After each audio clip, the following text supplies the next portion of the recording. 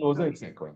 Yeah, so the next topic is on lot and interpretation, and we have Dr. Rajesh Bendre, pathologist and lab head, Newburgh AG Diagnostic Private Limited. A warm welcome to you for the session. May I request you to kindly begin the session. Yeah, very good afternoon, everyone. So thank you, Kaho, and to be specific, thank you, Dr. Suveen, for inviting me today for having a small talk on this slightly debatable, slightly controversial topic, which is lot-to-lot validation. So let me share my Please go ahead. Okay, yeah. So when we talk about lot-to-lot validation, the first and foremost, I want to clarify that this is something which is applicable to both the reagents that we use in our lab and the controls that we use in our lab. So that's the first point right in the beginning that I want to make and emphasize, that it applies to controls as well as reagents. Now, the second question is that why? That why is it required, and what are the reasons that we need to do this? So we all know that the controls or reagents, they come to us through our vendors, and they go through a huge lot of sample transportation, or and during the transportation, the vendor, as well as when it reaches the lab, we need to maintain certain temperature and humidity conditions which are required for the storage of that control or the reagent. So all these factors will impact or contribute to the variability whenever a lot of a reagent or a control changes. And hence it is required that every lab, before a new lot of control or reagent is put in use, we need to do some kind of a validation and confirm to ourselves and to our patients that there is no variation which is going to cause any harm in terms of the variability of the results. So that's the whole topic, and that's the reason that we would like to discuss this. So having said that, let's straight away jump to how do we do a lot-to-lot validation for controls. So controls, you all know that we would preferably try and use third-party controls for whatever section of the lab that we are talking about, whether it is hematology or biochemistry.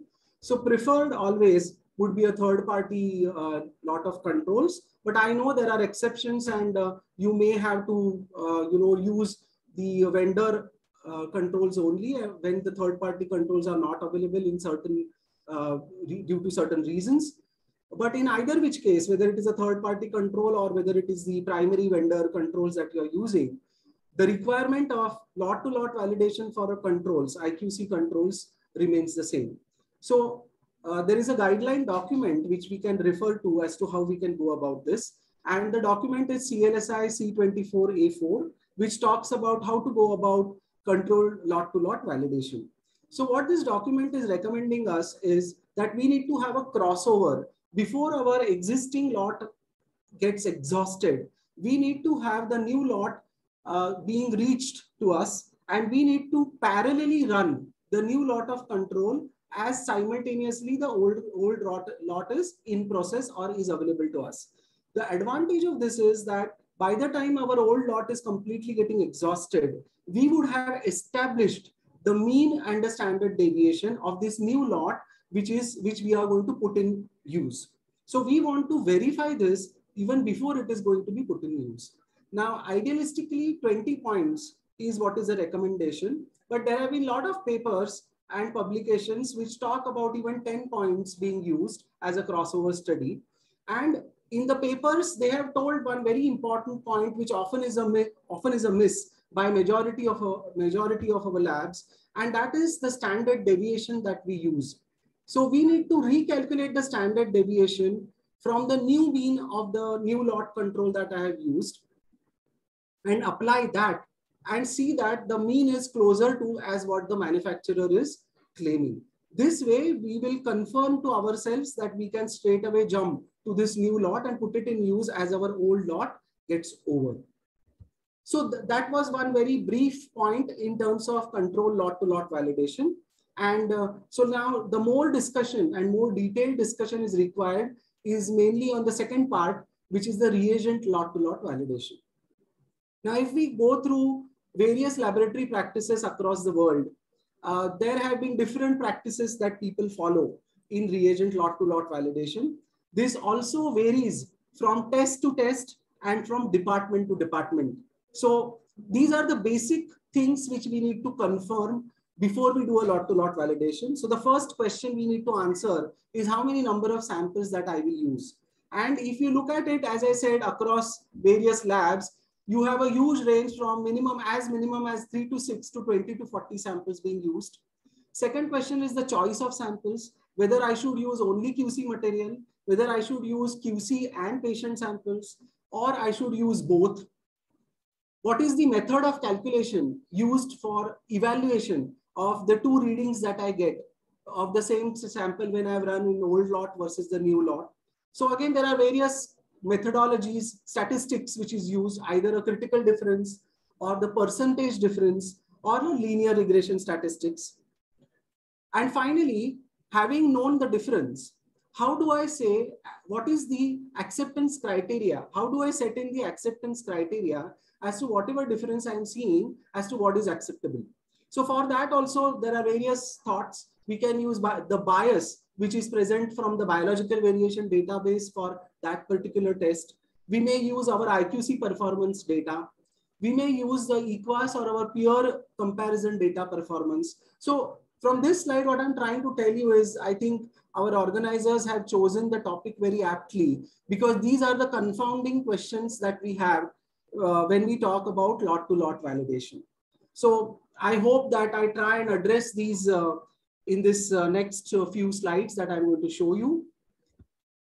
So when you try and ponder to all those questions which I just now told you, and if we look at the various medical literature review, so I came across this very good article written by Krembrovsky et al. In 2006. And this author has very nicely elaborated that we should be looking at lot-to-lot reagent validation based on the performance of the test that we are talking about.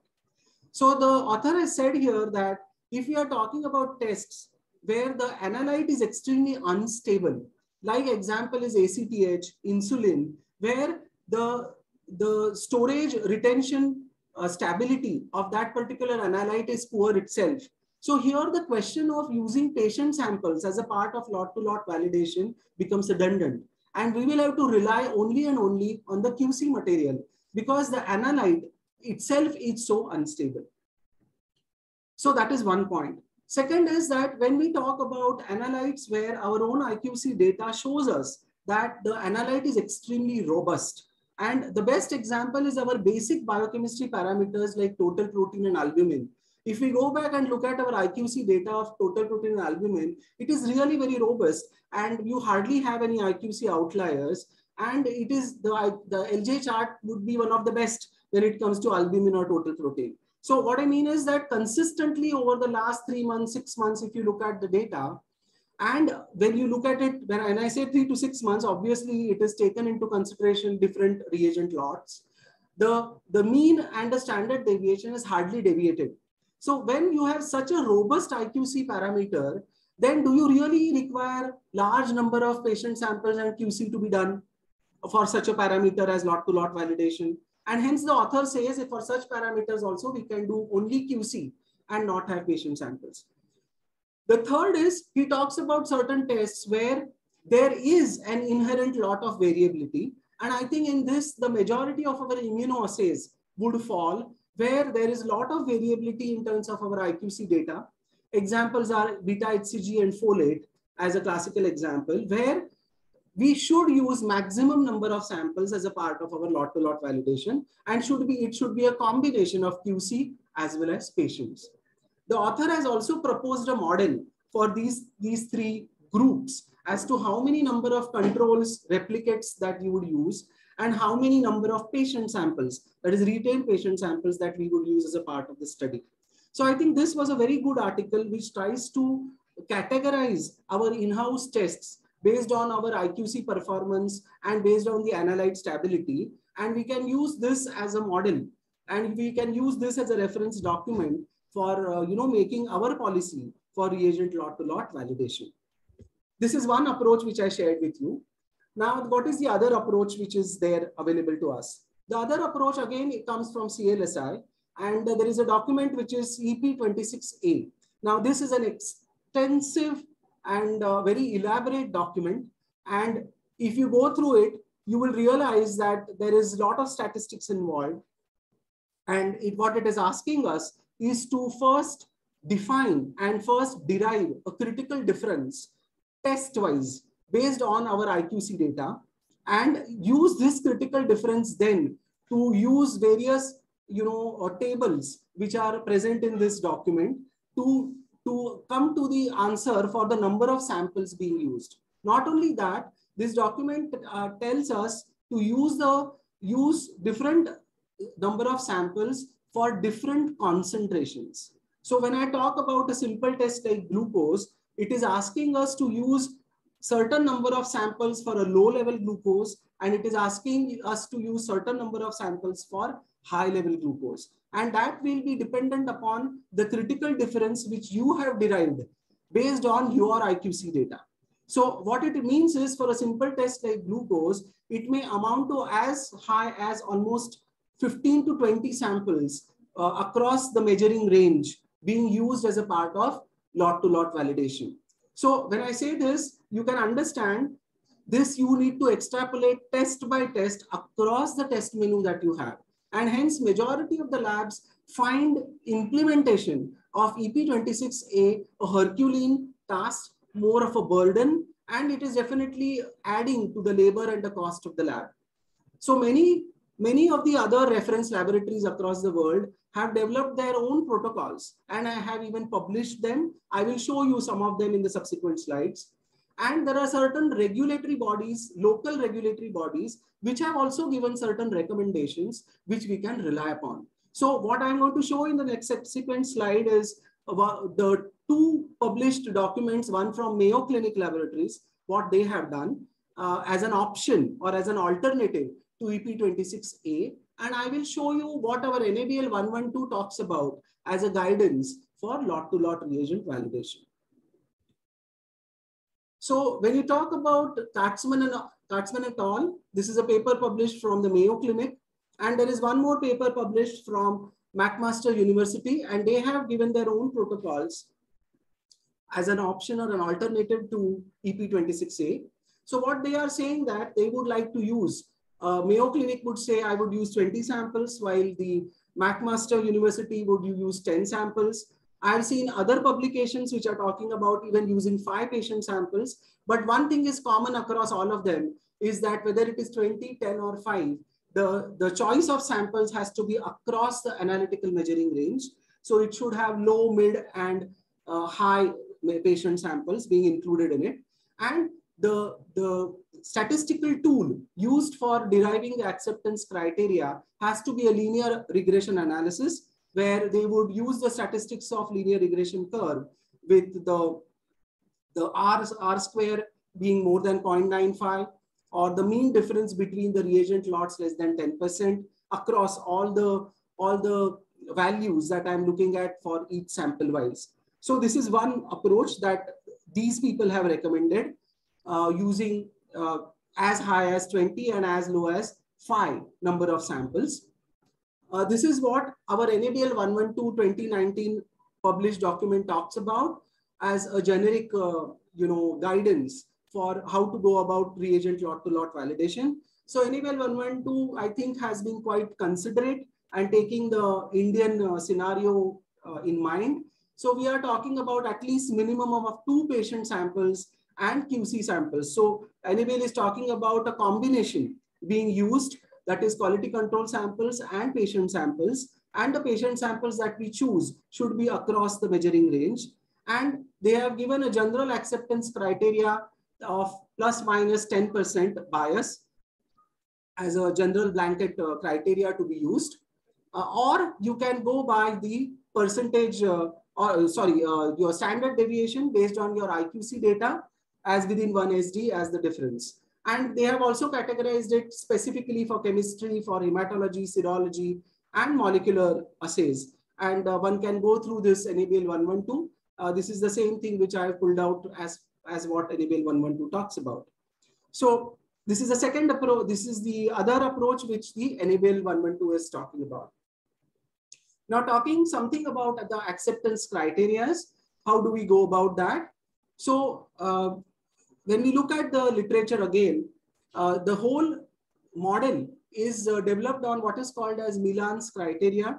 And the Milan's criteria for developing acceptance criteria for lot-to-lot reagent validation is on 3 basic points. Criteria based on clinical outcomes, which is very, very difficult to comply. And you have to do ROC curve analysis for this. And it is not something which is easy to do and mostly not used. Criteria based on biological variation database. This is something which is majority of the labs are using today. And that is... Sir, Rajesh sir, sorry to interrupt you. We have 2 more minutes to conclude. Yes. So this is the one which is majority of the labs are using today, and I think is the way forward. And last but not the least is where you have certain parameters where you do not have the information yet available in the biological database, variation database. So in those parameters, we can rely upon our own IQC performance and the standard deviation from our IQC performance, or we can rely upon the variability given in the EQA performance of that particular test. And last but not the least is the last slide, that once you have done a reagent lot-to-lot validation, how do you go about troubleshooting it in case if there is a failure in whatever approaches that you have used for reagent lot-to-lot validation. So when there is a failure, one should look at whether there is any trend or there is a single isolated sample which is an outlier. If it's a single isolated sample which is an outlier, it is worthwhile repeating it. And on repeat also, if you find it's an outlier, then probably it's an issue with the sample itself, and it is better to choose another sample. If you have a trend that large number of samples which are going out, then I think there are 2 important points to be looked into. One should go back and look at the calibration, whether the calibration has been done correctly with the new lot. And second is, what is the acceptance criteria that you have used and applied, and whether you have applied it appropriately. So I think that is a way to go about in terms of if there is a failure. And if you're not able to identify any specific root cause or any particular answer as to why you're failing, then it is best that you discuss with the vendor, probably ask for the new reagent lot, but do not definitely put this reagent lot in use. And in that interim period, if it is, I know sometimes it can be difficult and you may not have a new reagent lot easily available, you may have to take a decision of outsourcing the test till that time, or wait till the new reagent or shift to a different alternative platform if that is available to you. Those are the other options that you need to look into in case that you're not able to identify the root cause. So that was my last slide. So thank you.